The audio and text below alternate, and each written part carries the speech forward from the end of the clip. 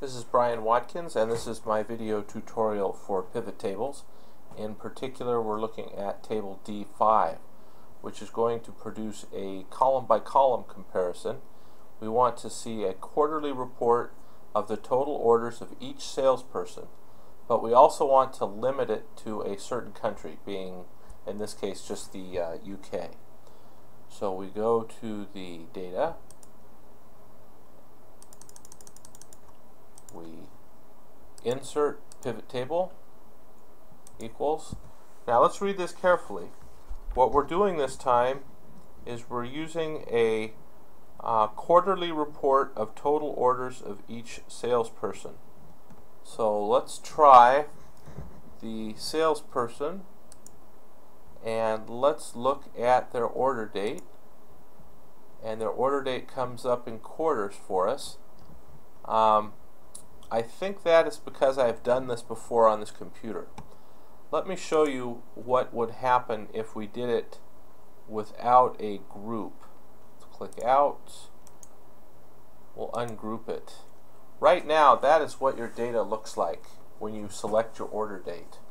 It's all of the dates that were given in your data field. It always helps to go back and take a quick look. You can see that there's no quarter information here. So what is going on? What has happened is you've grouped the data. To group the data, you list it, you right-click in the field, and you use the group function.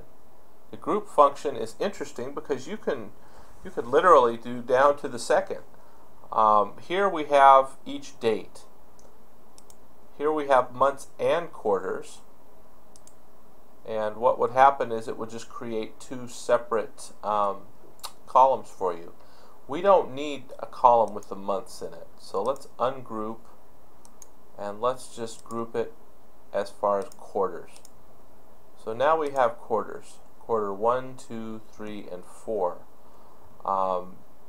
There are some, what's interesting to me is that there are some years involved. So if we ungroup it, let's look and see if when we regroup we can put years and quarters and see what comes up.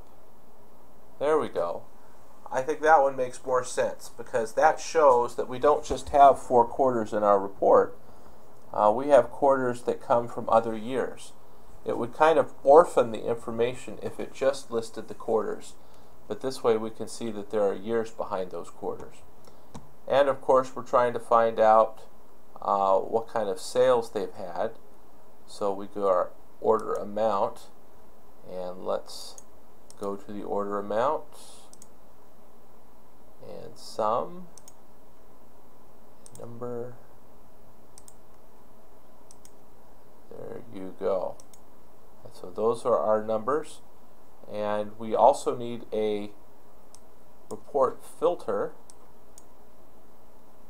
for our country. So we'll pull that down here, and the question asked us to make sure that we set it for the UK, and I mentioned that. You always be sure to set it the way the question wants it set.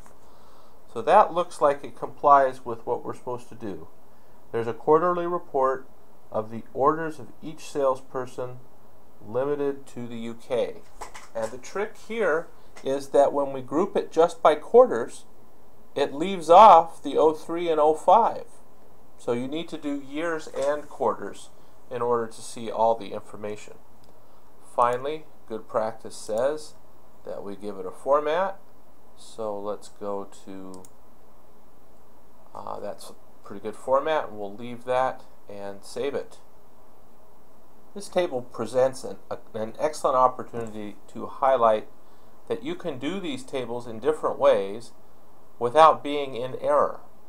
I could easily take my years, move them up, and move my salesperson across, so that now I can see a report that takes 2003 and tells me about my UK salespeople straight over.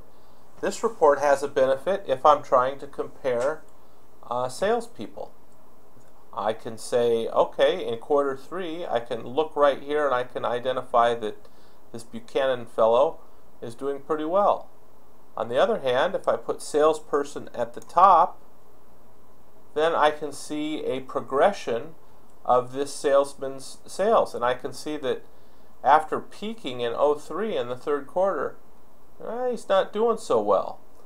So I hope this identifies a real power of pivot tables, and that is that you can move the data or pivot it any way you wish, and it's still right.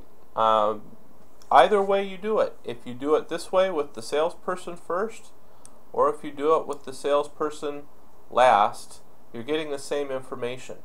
But there's a little bit of a difference to how it's being presented. So be mindful of that. If this were a test and if you were asked to prepare this, either way would be correct, because either way meets the requirements that are given in the introductory page. So don't try to stress out about making it look exactly like the sample that I'm going to give you, but do spend some time trial and error on some of these and move them around. Not all of the pivot tables in our examples can be moved in this fashion. Many of the requirements can only be read in one particular way.